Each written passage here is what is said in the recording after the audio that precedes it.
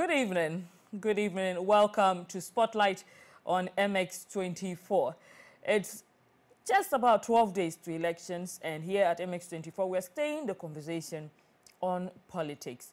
Today, we're taking a critical look at the Ningo Pram constituency, and of course, we have the Member of Parliament for Ningo Pram in the studio. Before you get to meet him, we'll go for a quick break. When we come back, Spotlight continues.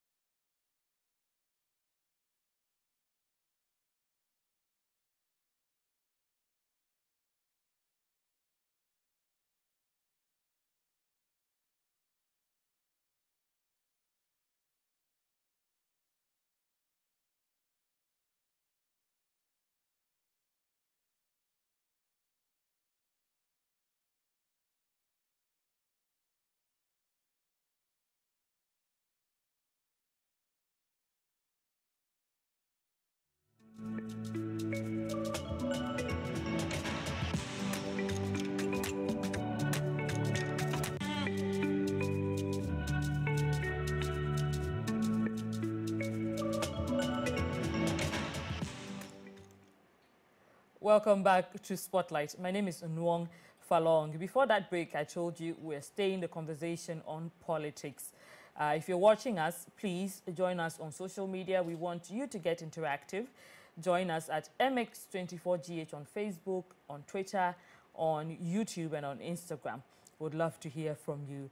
We have Honorable Sam Nartey George, the Member of Parliament for Ningo Pram in the studio with us. We're going to be talking about politics in Ningo Pram and some other general issues. Honorable, you're welcome.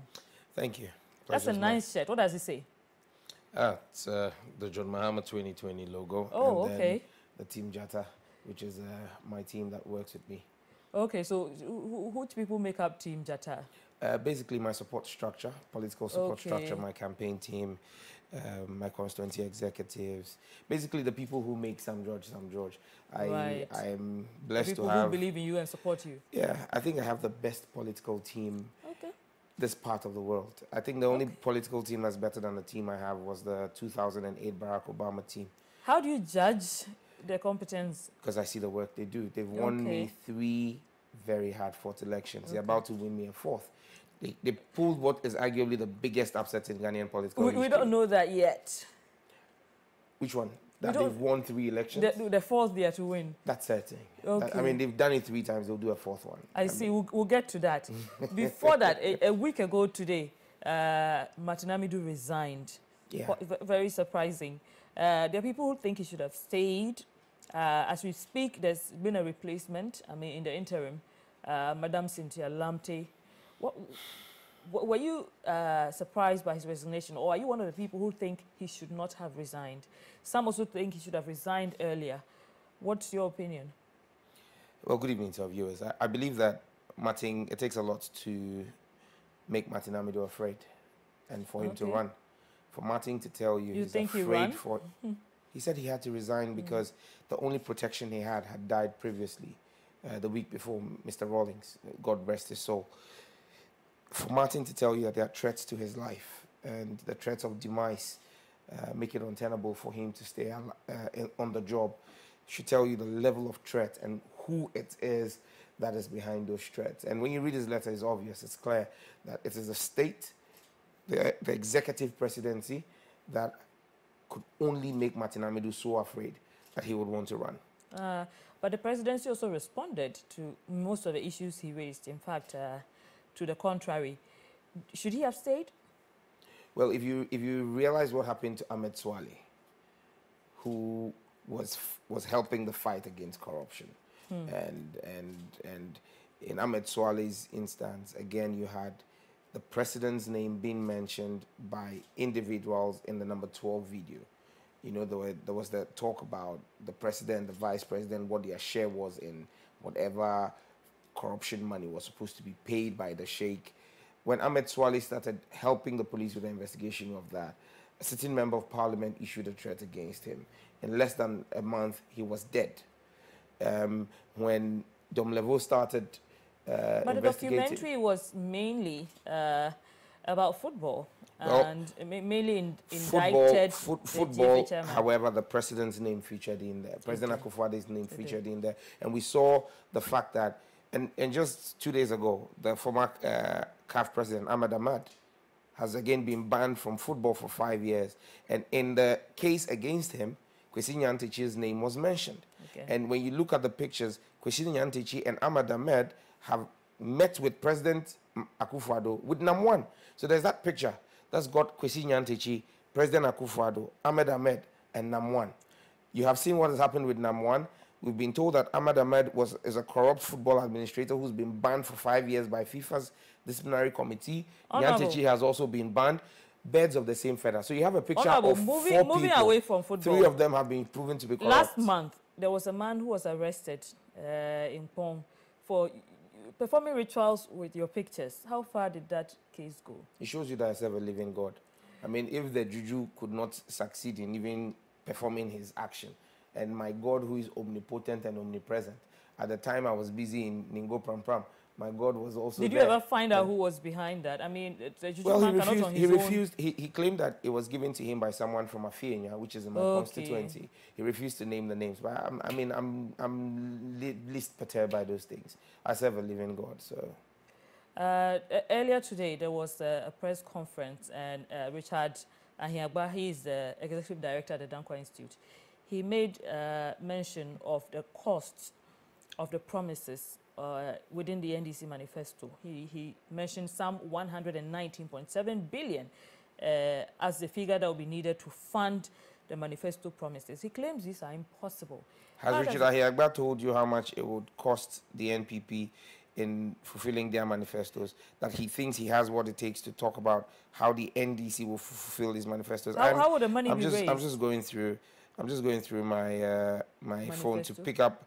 No, I just want to give you the costing. We've done the costing already of our promises and where we're going to find the money. What does your costing say? Take, for example, when you look at the jobs we want to create, for example, the jobs are going to cost 6.9 billion Ghana cedis annually. Okay. And the sources of funding, we have identified 7.25 billion. Okay. So clearly, and I can give you line item by line item. Where's the 7.5 billion coming let me first deal with the cost. The Ghana Police Service, we want to recruit 35,020 people. That's going to cost us 805,460,000. We're looking to recruit Ghana Education Service, 98,650 teachers, so that when we are ending the double track, in ending a double track, you need to build classroom blocks and employ more teachers. So 98,650 teachers. That will cost an additional 1.775700 billion Ghana cedis. There's a full breakdown when it comes to NCC and recruiting 5,642 more people. By his breakdown, annually will be about 29 billion. No, it's 6.9 billion. Richard, I hear, and this is on our, for example, this 6.9 billion is specific to our Ejumapa policy, the 1 million jobs that we say we're going to create. Okay. I think what he did was a total of all the promises. He doesn't have the capacity to do that. Has he told you what the cost of even free SHS is? I mean, Richard, you see, that gentleman excites me at times because he cries more than the bereaved. Over the past 2 weeks, he's been debating me on what the legacy of Rawlings is. Today, he wants to tell you the cost of the NDC's policies and tells you that the NDC cannot fund it. Well, that's why he's not a member of the NDC. That's why he's the head of a policy think tank called Dankwa Institute. I mean, it's the jury's out whether that is a think tank or a septic tank. But the point that we need to make is Richard Ahiagba does not have the competence to analyze the NDC's manifesto and put cost to it. There's also been, the NDC did mention they are going to have a special task force to arrest anyone who misbehaves during, on December 7th. There are some concerns that this may generate, degenerate into violence. So then the ruling MPP should call their tags home. And the security forces will, no, you see, no member of the NDC is going to attack any lawful law enforcement officer. Right. The law enforcement agencies on duty that day are going to be drawn from the Ghana Police Service, the Ghana Armed Forces, the National Intelligence Bureau. Basically that's it. The Immigration, Fire, and National Ambulance Service. This and then the Customs Unit of the Ghana Revenue Authority. These are the agencies that will be operational on election day. These are the agencies that make up the Joint Task Force, Election Task Force. And these are the state's forces. Yes. So if you bring your task force, and the NPP also brings their people, we are just going to ensure that the hoodlums, the thugs, the bandits who have been put in... Have you identified any? Oh, we know them. But Ataya also was on the Presidential Commission. We put out the pictures of many of those young men. As we speak today, they brought 40 of them, about 50 of them, into Ningo Pram Pram. We are waiting for them. On election day, if any of them steps out, they will be dealt with. You know why? But who will constitute this task force? That one, leave it for us to know. No, on election day, there are concerns of vigilantism. If you're bringing people that are not official... The president is the chief vigilante in this country. President Akufo-Addo is the chief vigilante. But that has not been proved. Who says it's not been proved? It is his boys. The vigilantes who are running around are his boys. So you see, the point I'm making is... concerns... 1 minute. The elections on December 7th are a constitutional mandate. The same constitution enjoins all Ghanaians to defend and rise up in defense of the constitution.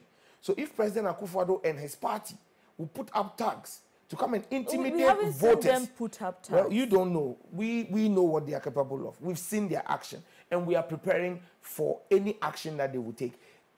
Reactions are only occasioned by action. So if there is no action, there will be no reaction. The worry of the general public is, if you're bringing a task force, of course your opponents will say they're also bringing a task force. And then we're back to vigilantism all over again. The state has the police. They have the security services. The police belong to all of us. Oh, they answer. You also have them. They answer to the state. They don't answer to the opposition. They answer. To the state. The IGP doesn't take instructions. He answers to all of us. He answers to the country. The IGP doesn't take instructions from the flag bearer of the NDC or any opposition party, but he takes instructions from the flag bearer of the NPP. So if the task force identifies troublemakers from the NDC, will they arrest them? And I'm saying that the NDC would not put up any troublemaker. What if there's a troublemaker? There's no troublemaker. Maybe the NDC will not put up troublemakers. Because your task force is there to arrest troublemakers, right? And our task force is there to uphold the Constitution. The Constitution says enjoins you, as a citizen, to rise up in defense of the Constitution when you see anybody acting in ways that would undermine the Constitution. So anybody who acts in a way to undermine the peaceful conduct of the December 7 polls, that individual must be dealt with in accordance with the law. Anyone who tries to undermine the polls, Absolutely. What if the person trying to undermine the poll is from your side? Will the person be arrested? Let the law deal with everybody. So long as you are breaking the laws. Whether you are an NDC person, whether you are a QFZ person, or whether you are an MPP affiliated tag attired in a national security attire, the law will deal with you. As someone who was directly impacted by these kind of practices during, the Ayawaso West Wogon by-election, aren't you worried that this may degenerate into some kind of violence? No, I'm actually prepared. Oh, you are? Yes. I'm not worried. Because it is clear to me from my Ayawaso West Wogon that the agencies of state would act at the whims and caprices of President Akufo-Addo. And even when the president sets up a presidential commission made up of eminent people, like a former Inspector General of Police, like a former Executive Secretary of Shraj, like one of the leading criminal law lecturers in or jurisprudence, people who, when it comes to criminal law jurisprudence, one of the finest brains in our country. In fact, she's so fine a brain that our president has rightfully appointed her to the Supreme Court. Henrietta Mensah Bonsu, professor. These three eminent persons carry out the commission's work with Kofi Abochi as legal aid or secretary to the commission, carry out their work, interview before the TV cameras everybody who was affected and all the stakeholders. Oh, no, but why do you mistrust the security forces They put out a report indicting people, and the president comes around and tells us through his Minister for Information that the people who he put on the committee, Professor Henrietta Mensah Bonsu, Patrick Ike Achampon, former IGP, and Justice Emil Short, did not understand the terms of reference. That tells you how much. But there was a good outcome where we had eventually we had the vigilantism law. Oh, that law is a piece of legislation that has no spine. It's 15 years. It is political gymnastics. It's just like the OSP. Did you read Martin Amidu? It's just like the special prosecutor law. Martin Amidu said President Akufo-Addo did not have any true intention of fighting corruption in a non-partisan way in his resignation letter. It's the same way President Akufo-Addo has no intention of fighting vigilantism in a non-partisan manner. So those legislations are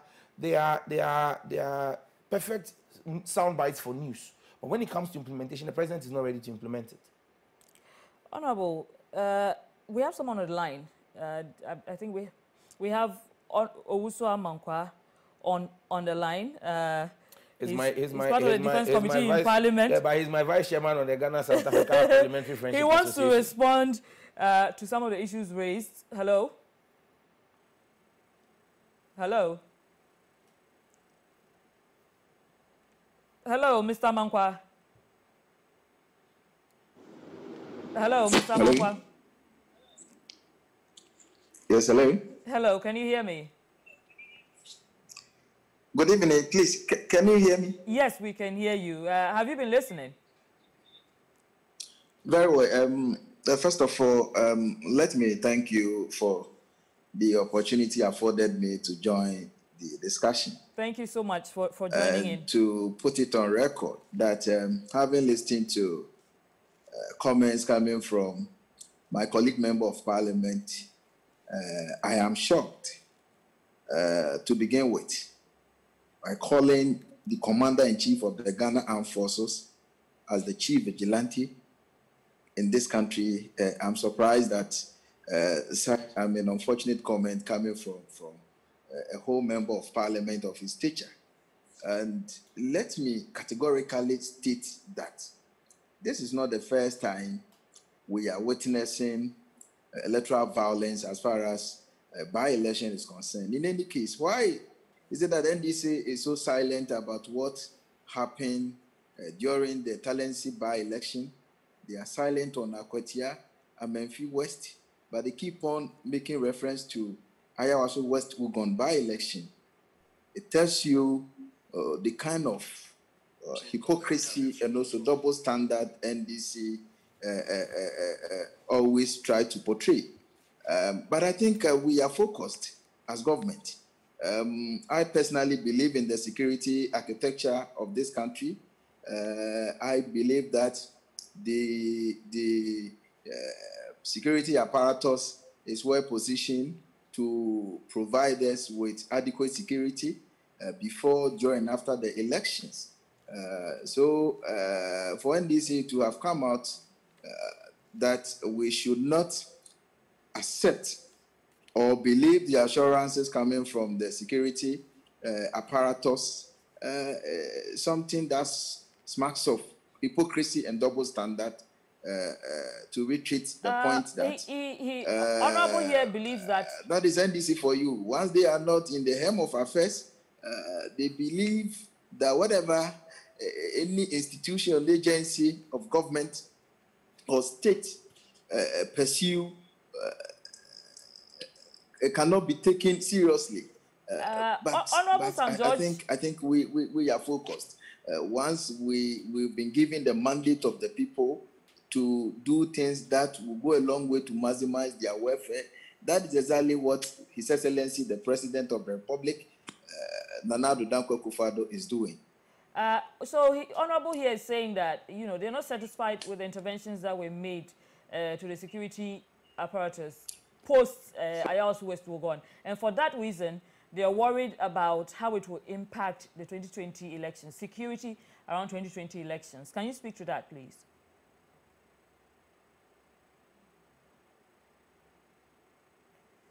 Mr. Amankwa, can you unmute yourself, please? We can't hear you. Hello, can you hear me now? Yes, please go ahead. Very well. So I wanted you to repeat what you said. So I didn't hear you. Honorable Sam George believes that the interventions that were made and the changes that were made to the security apparatus post Ayawasu West Wogon are not satisfactory, and for that reason is concerned about the state of security during 2020 elections. Can you speak to that? Well, I think I'm on record to have said that when it comes to ensuring very peaceful and also credible elections, the onus lies on the stakeholders involved, which cannot be limited only to government or security agencies, but also the media, the citizens, and including all the political parties. We all have a critical role to play to ensure that we enjoy free, fair, and firm elections. But it appears that to the best knowledge of NDC, whatever assurance that has been given by the state security apparatus must be thrown into air. I think that is a strategy of NDC just to create an impression that the December 7th election is already compromised. You think their concerns are not legitimate? Legitimate as in setting up a paramilitary force? No, beyond that particular action. You know, there are concerns about the bias of the security forces. Bias as in what? Well, they believe the security forces are biased. Well, that is figment of their imagination, and they are afraid of their own shadow. Because we are in this country when a whole minister responsible for interior came out publicly endorsing violence by NDC vigilante group Azoka Boys, that violence begets violence. Remember that infamous statement by then Minister Wayongo?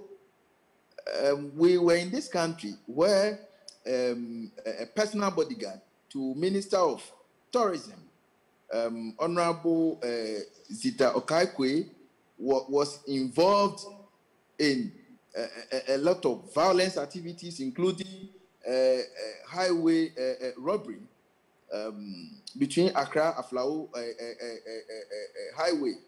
So we were in this country where a whole DCE from Kwanta was killed in a cold-blooded, including chief of Nsoko, who also happened to be hometown of the NDC chief scribe, Mr. Esiedun Ketia, was maimed. So you see, that is NDC for you. We witness, high incidents of lawlessness and violence under their watch. But what we see now, the president promised to secure and also to provide security and safety for all. And as we speak, I mean, Ghana is largely peaceful. People are going about their normal duties. And that is the reason why, based on the Global Peace Index survey, we were rated as the most peaceful country within the sub-region. So I'm surprised that a party like NDC would come out to say that they don't believe in the security architecture of this country and they are not safe. If that is their logic, then I beg to differ.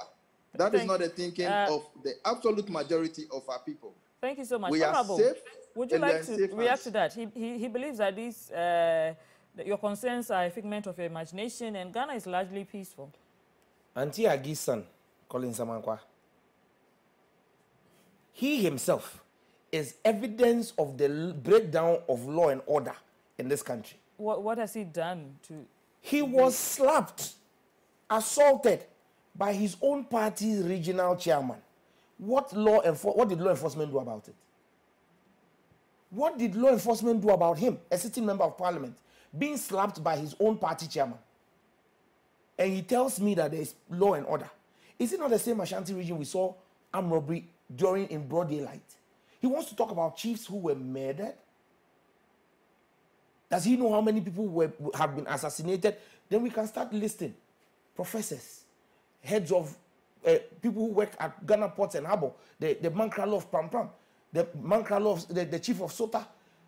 And we can go on and on and on. But you see, when we talk about insecurity in the country today, it is not even the regular crime that happens in every country. The robbery from time to time where the state has to deal with. We are talking about the perpetration of violence against citizens by the state. Manasseh Azuri Awuni, what drove him out of multimedia? Why did Manasseh Azuri Awuni have to go and seek asylum in South Africa? What happened to Emmanuel Adeti of Star FM? Because he exposed the rot and the corruption in Roxanne Bukari, who was a minister of state at the presidency. What happened to Ahmed Swale, who was murdered in cold blood for trying to expose the rot in Ghana football linked to the office of the president? What happened? What has happened to several journalists who have had to go silent today? No, you yourself. Several journalists in this country. These are not allegations. They haven't been proven. We haven't had hard facts to tie them to any particular person. No. How many times have you not been attacked for even stating your mind and opinion by minions of the government? No, those are usually, yes. I mean, most journalists get attacked for speaking under out. The NDC, but these are individuals who attack them. No, you see, it's a different thing if some NDC supporter or some party supporter who uses the party a logo as his DP or something attacks you. But when people who are paid with your taxes and are working in the office of the president... Foot soldiers are not paid with their taxes. No, they are presidential staffers who have come after journalists. If not you, your colleagues, you know. Honorable. There are people who sit in the presidency today who are presidential staffers, who are paid with our taxes, who will come after you, insult you. How many times have they not called the owners of media houses to threaten them because journalists have stated and exposed the fact? What happened to Joy FM? Even Joy FM, allegations. Not allegations, these are facts. When Joy FM was recently airing the corruption scandal, the one from NLA, what happened to their signal? When President Mahama went to Ashanti region to speak on radio, what happened to the signal there? When Professor Nanaje went there to speak, what happened to the signal? Technical difficulties. The technical difficulties only happen when you are exposing corruption in the NPP government. Then it means that our technical difficulties have a political color. Honorable, let's move back to Pram Pram. That's what you're welcome. You were talking about how your team is one of the best teams and is leading you into the next election. Yes. What is the relationship between you and the Nigo Pram Pram NDC chairman? Is he part of the people campaigning with you? We have an acting chairman. Okay. Yes.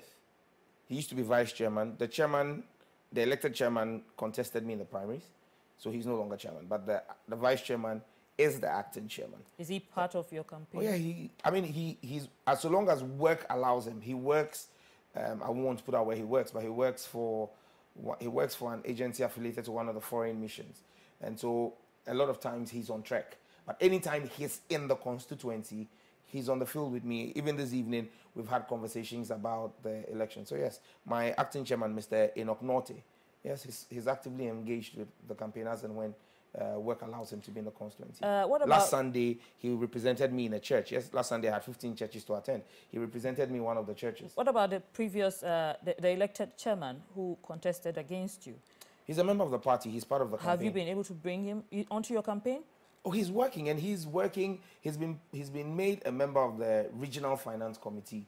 So he's working with the region. He works in the constituency. He works, I'm aware he's also working in other constituencies across the country.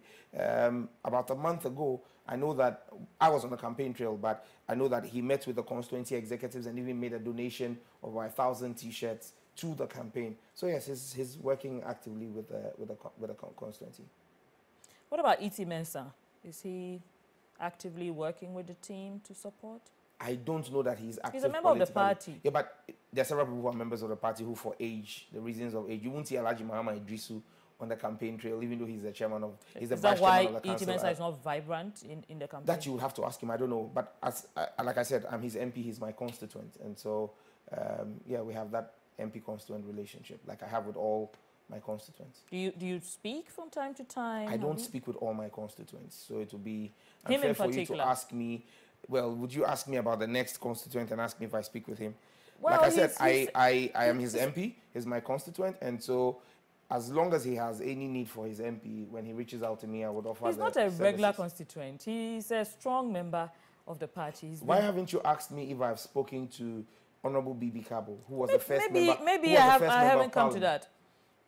You get it. I mean, these are elder statesmen, and when your father works and goes on retirement, you don't expect your father to come and do the job that you, the son, is now supposed to do. When your father goes on retirement and hands over the reins to you, you do the job. So he's handed over the reins to the team that's working now. I believe so. That's why he's not contesting for the election. Right. And that's interesting. Honorable, you are asking for another term in the Ningo Pram Pram constituency. Why should the people of Ningo Pram Pram give you another term? Because I've served and I think I've discharged myself creditably.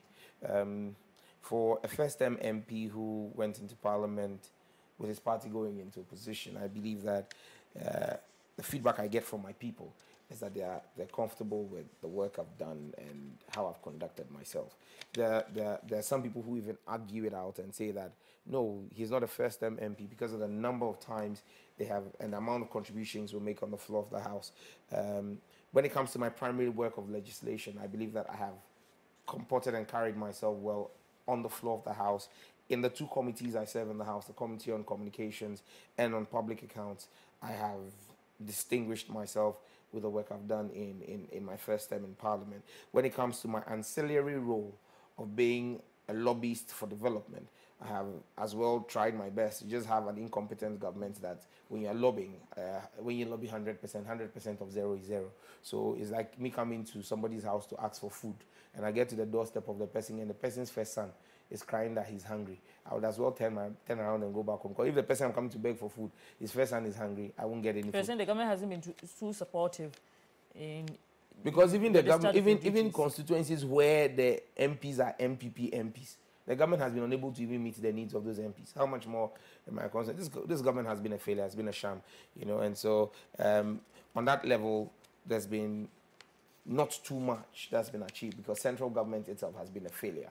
But when it comes to the things that I can do on my own, using the limited resources available to me, either by way of personal resources or the MP share of the Common Fund, we've invested heavily in human capital development. So 147 of my constituents are currently on the MP scholarship. That number is going to go up in the next few weeks because as we speak, we're processing further scholarships for about 20 students. This is all financed from the Common Fund? No, that's what I said. Some from the Common Fund is not sufficient to finance even 147 students. That's why I'm wondering, where does the money come from? Personal funds. There are those who have to do with personal funds. You must be very selfless. You're doing this from personal... I am serving my people. I put myself up to serve my people. And I'm able to raise funding from people who believe in my cause and raise these funds. We're not just doing that. We've set up 75 people and businesses. I have a program called the MP's Livelihood Support Program, where every year I set up a number of people in livelihoods employment. So we set up businesses for them, and then they run the businesses. The setup capital could range. Is there a criteria for picking beneficiaries? Mostly it's on a first-come, first-served basis. And if we realize that, yes, you truly have a business that you want injection of capital into, or you come to us with a workable plan. Is this for that you want any of the constituents, or if the person has to be NDC? I'm MP for everybody. Okay. Even the MPP parliamentary candidate, Alex Mate, if he's filling out a form today and they ask him to write his MP's name, he'll write my name. I'm the MP for everybody. So I take care of everybody. One of the things I did this year was to help the farmers with 4,000 bags of fertilizer. I sent some to the MPP constituency executives because I'm their MP, because some of them farm. You get it? So for me, it is not like with the scholarships, for example. I don't know the individuals. The letters are dropped off in my office. I do not know who the people are. It's like I said, it's first come, first serve. I process when the funds are done, it's done. So and when I process it, you go to the education office and pick up the check. So I never really get to interface with these individuals. On my campaign trail, when I say I've paid school fees for people, then people stand up and say, yes, my child is a beneficiary. And I'm like, oh, really? I don't even know them one-on-one. For me, I'm serving my people in what ways I can do. We've tried to boost security. We've provided 2 pickups for the police service. We've provided 10 motorbikes for the police service. We've provided over 500 street lights for the constituents. So we're trying in our own little way to augment the failure of government. Government's failure in bringing development. I'm trying to hold that thought. blank. We'll go for a quick break. If you're still watching, we're speaking to Honorable Sam Nartey George. He's the Member of Parliament for Ningo Pram. He's talking to us about some of the developmental interventions he's made in the Ningo Pram constituency. We're going to go for a quick break. When we come back, Spotlight continues.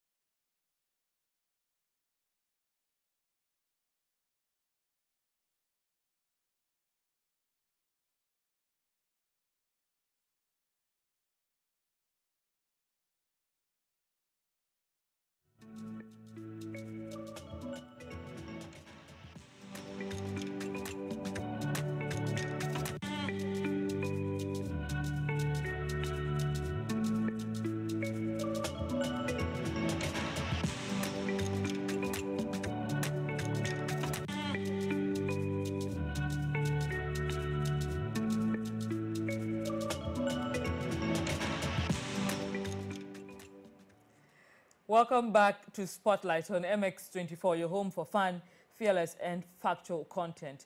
If you're watching us, please, we want you to get interactive. Stay with us on social media at MX24GH, on Facebook, on Twitter, on Instagram, and on YouTube. Later, you can call into the conversation on 020-473-8481. Again, 020-473-8481. Also on 055-033-1511. The phone lines will be open in a moment and you can contribute. We're still speaking to Sam Nartey George, the Member of Parliament for Ningo Pram constituency. We were talking about your basis for asking for re-election. Yeah, so I gave you a rundown of what we've done, but then we have a roadmap going forward under the next NDC. Let's look at education and employment.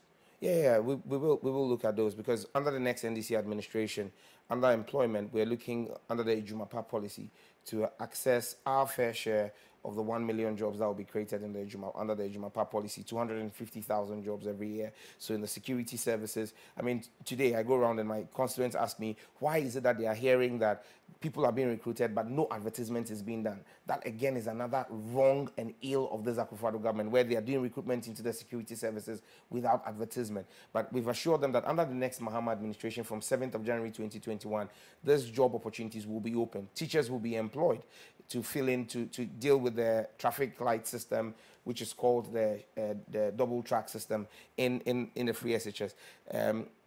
When it comes to healthcare, for example, or education, you asked me about education, the Fienya Youth Leadership Institute has been earmarked by the next NDC administration to be transformed into a world-class technical and vocational institution. Remember, the NDC has a cardinal policy in education where we're going to make TVET free at the secondary and tertiary level. And so the Fienya Youth Leadership Training Institute is going to be remodeled into a TVET institution that's going to be offering tertiary level vocational skill in my constituency. Again, we're going to get one of the e-blocks that the Mahama government started to ease the pressure on PRAMSEC and NINSEC. If you look at the way my constituency is structured, one up there in Afienya is also going to help. When it comes to the area of healthcare, for example, President Mahama has promised that as part of the big push agenda, where you're going to see $10 billion worth of infrastructure, Ningo Pram is going to get a district hospital.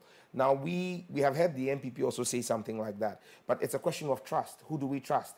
We look at President Akufo-Addo, and in 4 years, we cannot point to a district hospital he started and completed. But we look, I'll just finish, but we look next door to Dodowa, Shayo Sudoku constituency. In 4 years of President Mahama, he built them a Dodowa district hospital. So we have hope and trust in President Mahama that he can fulfill the promise. Honorable, we have Shadrach from Takwa on the line. Shadrach, are you still on the line? Yes, please. I'm still on the line. Thank you so much for joining us. Sorry about the delay. You're welcome to Spotlight. Thank you. Your opinion, please. Okay. Well, I think I am comfortable with what Honorable St. George is saying, because based on what happened at Iowa Soap West, that is why the NDC is trying to make everything possible to protect their ballot box. So I think this time the security needs to be fair enough so that there can be peace, because looking at what happened at Iowa Soap, you may see that most of them were not police personnel, but yes, also were vigilantes. Thank you so much. So I think what they are doing now is very good for them. Thank you so much, Shadrach. Haruna Salam is also on the line. Haruna Salam. Yeah. Haruna, are you still with us? Yeah, I'm still with you. Do go ahead. My Honorable, good evening, sir. Good evening, Haruna. Yeah, I'm Upper calling from Upper Boku West, in Upper East region. Please go ahead. Yeah. I can hear my voice. Haruna. Yeah. We're listening to you. Go ahead. Thank you. Hello, Honorable, I want to just tell Honorable one thing. Honorable, we are grateful to have you in the NDC. Hey. And we are assuring you, inshallah, we are going to win even more than last time we won. MashaAllah. And I want to appeal to you and the NDC fraternity. We are winning, hands down. But on the 9th to 10th December, I want His Excellency, the elected President, John Dramani Mahama, to question the security agency. Those who will go, the NPP member who has donated cash to people, they will be going after the cash. They should stop them. They should not allow them to take any property from them, because it's Thank you so much. Thank you so much. We're grateful for your contribution.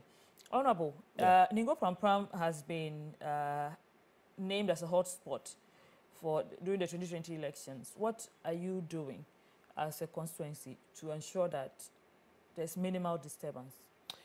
As Member of Parliament, and let me use this to state that the NDC holds a very cardinal position on security and our security services. We believe that we have some of the most professional officers in the Ghana Police Service especially. However, there has been a dilution of the numbers by these party hooligans who've been put in there. We have absolutely no problem with the professional officers of the police service, and we will work with them. I have made an appeal on several platforms, and I use your platform again, to appeal to the Inspector General of Police. If you've targeted or flagged Ningo Pram Pram as a flashpoint, let us have adequate security. Policemen in the official police uniform, which is the blue-black, the blue, or the blue-black camouflage. If you're going to have military men, the Chief of Army Staff should give us enough men. We have the Bundasi military camp in my constituency. Have they been in touch to liaise with you? Oh, nobody's called me or asked me anything. But I am saying that even though they may not, and that's why I told you, when you said they report to all of us, I told you no, they report to the presidency and the party in power. But what I'm saying is very simple. I want my constituents to vote in peace. I have stated that I'm going to increase the margin between the NDC and the NPP from 11,000 that we managed to do in 2016, which we raised from 3,000, by the way, to 11,000. We are moving it from 11,000 to 20,000. To achieve that, we need the people to come out to vote. The NPP is interested in doing voter suppression in my constituency. So we will not suppress the vote. We want peace. If there's anybody who is caught violating the peace, the police should deal with the person according to law. We'll get back to that shortly. Isaac from Ningo Pram Pram is on the line. Hello, Isaac. Oh, wow. Welcome. Hello. Welcome to the program. Thank you. Please go ahead. Okay, so please, hello? Isaac, we're listening. Yeah, please, I want to ask Honorable and recommend him for the good work that he's doing. But I want to ask him, concerning Ahiam, there's a road linking to the old Nungo. The road is in a deplorable state. Yeah. I want him to assure us that when we vote for him December 7th, what will he do concerning that road for us? Thank you so much, Isaac. Before we get to that, let's take Mubarak from Ashama. Mubarak. Hello, Mubarak. Yes. We're listening to you. Good evening. Good evening, Mubarak. Please proceed. Yeah, good evening. Good evening. Can you proceed? Yeah, I'm calling from Asama. Yes, we can hear you. Okay, thank you so much. We lost Mubarak over there. Honorable, 28 years. I thought I was going to address the issue of roads. Yes. That road. On the issue of roads, it's not just the old Ningo through Ahiam to Mango Chonya. It is also the old Ningo to Chopoli, and then the Afienya to Dawenya Road. These are key roads that have been captured by the NDC, the next NDC administration, under our big push agenda. The contractors on that road, the contractors have not been paid. That's why the road has not been done. And so we're hopeful that when the good people of this country elect President Mahama under the big push agenda, and President Mahama himself made this commitment to my constituents on the 28th of October when he was in my constituency this year, that those roads will be done. They will be fixed. And I trust President Mahama to deliver, because I've seen President Mahama do the asphalt 16 kilometers from Pram Pram all the way to the Old Ningo Clinic. I've seen him construct the Dawa to Mango Chonya Road. And these are all longer stretches than the current stretch from Old Ningo to Mango Chonya. So the man who's done the other two stretches, I believe, will do the third one. In 2016, there was a lot of focus on infrastructure. Why was this particular stretch missed? Well, that's what I'm saying. It was impossible to have completed everything. Some of this, the Afenya-Dawenya Road, for example, was awarded on contract in 2015. And throughout of 2016, the contractor was actively working on the road. Then 2017 happens, and you've had 4 years of no action. 4 years of the roads deteriorating. We have another That's person where the problem from is from. Afenya on the line, so let's quickly take that. Most likely Mahmoud from Afenya. Yes. They are worried about the road. Mahmoud. Hello? Yes, Mahmoud, we're Good listening. evening. Good evening. I thank Honorable. So I love him too much. Please go ahead. He's told you what he wants to tell you. He loves me. He gets one vote from Mobile is for me. Okay. It's one vote. Me and my wife and my daughter, if you get 3 votes So now 3. from us. Thank you. God bless you. So, Mungo Day. I love him too much at Mungo Day. Thank you, Mahmoud. Thank you so much. Honorable, like, he called to tell you he loves you. It tells you I've been working on the ground. It tells you the relationship I have with my constituents. Ebenezer is, from Sekendi is on the line right now. Ebenezer. Yes, madam. You're listening. Good evening. Good evening, Ebenezer. Let me greet my man, Yaka, the lion. Yes, you are doing a great work. So continue. Thank you. In fact, having tasted NDC and MPP in Sekendi here, where I can see railway station, I can see youth center, where I can see teachers resources center here, Sekendi Lorry Park, SA Bridge. NDC has done a lot in my constituency. So there's no way I have to vote against such a party. So I'm entreating every Ghanaian to give John Dramani Mahama a chance. Thank you very much. Thank you so much. Thank you for that. Honorable, 28 years of NDC dominance in Ngo Pram. But over the years, the MPP has slowly increased the stake in the polls. Are you worried that this could be the year that they cross 50%? Worried. This will be their worst performance. Mark my words. It will be their worst performance. I mean, if you look at the percentages, there was a reversal of whatever gains they had made in 2016, and by God's grace, we're going to extend it. By God's grace and the hard work of my team, we're going to even extend and expand our control. And people should not forget that Ngo Pram has grown over the years. There's a lot more settlers within the constituency. So the dynamics of the numbers have changed. And so even with the influx of settlers, and in some of the communities, the settlers now outnumber the indigents. When you look at the Afienya area, Mataheko area, when you look at the Dowenya area, the settlers, they outnumber the indigents. Yet I was able with my team and by the grace of God to expand the hold of the NDC in that constituency. And we're going to do even better this time around. And so at the end of the day, for us, the people realize that in 28 years, yes, there's been the dominance of the NDC, but every single thing that you can lay hands on in Ngo Pram that is infrastructure based is a legacy of the NDC. From schools to roads to electricity to water, everything, every single thing. The NPP has nothing to show. Let's take the last caller from Pram. Apart from closing GN Bank and shutting down Saglimi House. We'll take the last caller from Pram. Awunilati from Pram. Good evening. Good evening. Good evening, Mr. Sam George. Good evening, Auchaule. I'm Lati Awule from Ningo Pram, close to the police station, Lower Pram. Yeah. Honorable, more grease to your elbow. One thing, I'm one of your campaign guys who are pushing for the good work we are doing. Thank you so much. One thing we are asking of is one of the AstroTurf at Ningo Pram, the Anglican Park, where we used to have fun. You know, this AstroTurf flying all around. We've not gotten one at Ningo Pram. The Ghanaman Sports Complex is for a big occasion, but we need one at the Anglican Park for we, the youth, to have fun over there. So this is the letter I want to make you aware of what the youth are calling for. Thank you very much. And more support for you. Amen. God bless you. Thank you. Bless you too. Thank you so much. You were on increasing the MPP stake, which you say... decreasing the MPP stake and increasing the NDC stake. The increasing is impossible for the MPP. Yeah, it's impossible. But Benefson has predicted for 2020 presidential that the NDC will poll some 45% votes. Do you have any belief in his predictions? I don't discuss jokers, the work of jokers. Well, why do you call him a joker? He's a joker. Tell me what Benefson has ever called and called right. In my case, He's Benefson... quite a credible pollster. Please. What do you call credible?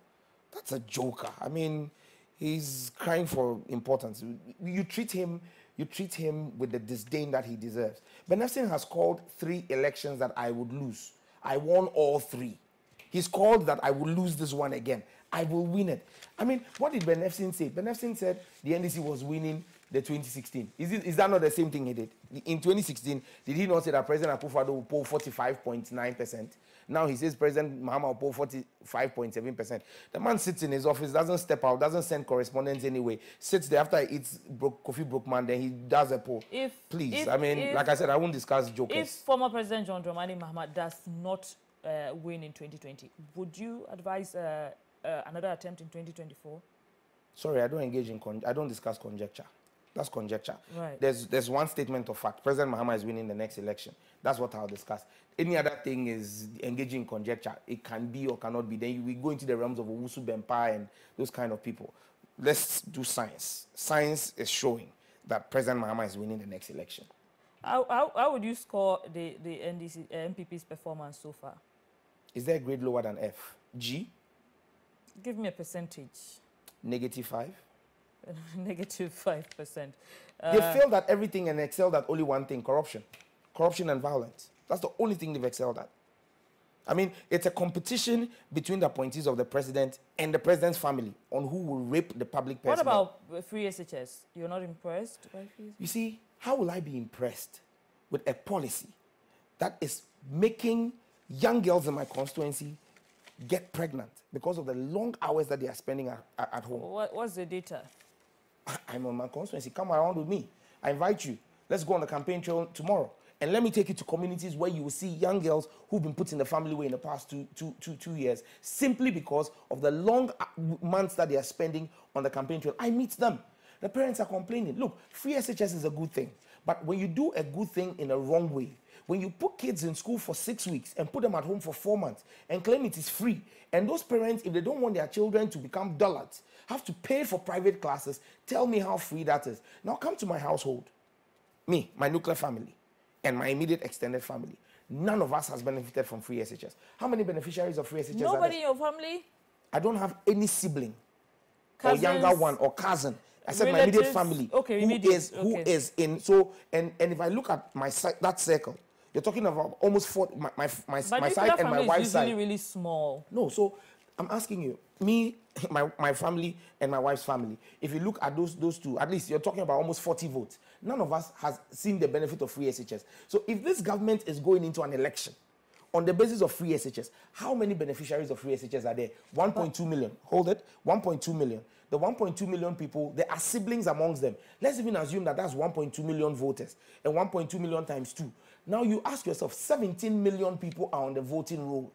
So if a government can only boast of one poorly implemented policy as its achievement, but doesn't this relieve that's you? a government we must kick out. Doesn't it financially relieve you from paying fees for some of your constituents? No, because I still need to help those parents to pay for remedial classes for their children because of the 3 months or 4 months that they are spending at home, because of the disco light Akufo-Addo is doing with their education. I still need to help to pay for accommodation for 14-year-olds who have been posted from Ningo Pram and sent to the western region or to the northern region. And 14-year-olds, you have to rent chamber and hall or single room self-contained for these children to go and live on their own. That is the problem. That's the reality. The additional cost that parents have to pay when their child's track is not in school. So how do you rob Peter to pay Peter? You're not even robbing Peter to pay Paul. You are taking from you are making the parents pay more for additional classes, and you claim you are giving them free stuff. Honorable, one of your constituents sent me a message. He wants me to ask you if you have presidential ambitions. Do you? I'm the member of parliament for Ningo Pram. Do you I'm have running for parliament. ambitions? Presidential ambition, what's that? Do you have intentions of running for president one day? I would serve my people in whatever way that they deem fit. Right now, my people have given me a mandate as a member of parliament. That's what I'm focused on, and that's what I'm discharging. But beyond that mandate, you're going into conjecture again. You grow. Well, you're going into conjecture. I told you I don't discuss conjecture. Yes, you can ask me, what I intend to do 5 years from now. It's a possibility. 5 years, 10 years, 5 years from now, I don't know if I'll be running for a third term or if I want to retire to a farm. I don't know yet. So we might find out one day that Honorable Sam George has become a farmer. I have a first degree in agric engineering, so it won't be out of place. But I think that we can have that conversation 5 years from now, 10 years from now, and see where for now you don't have. For now, my focus is on the mandate that my people have given to me. Thank you so much. Thank you so much for joining us for this conversation. We hope that you have, either had some questions answered or had new questions in your mind. We're hoping that you join us again next week, Monday, 8:30 p.m. My name is Nuong Faalong. This is Spotlight on MX24.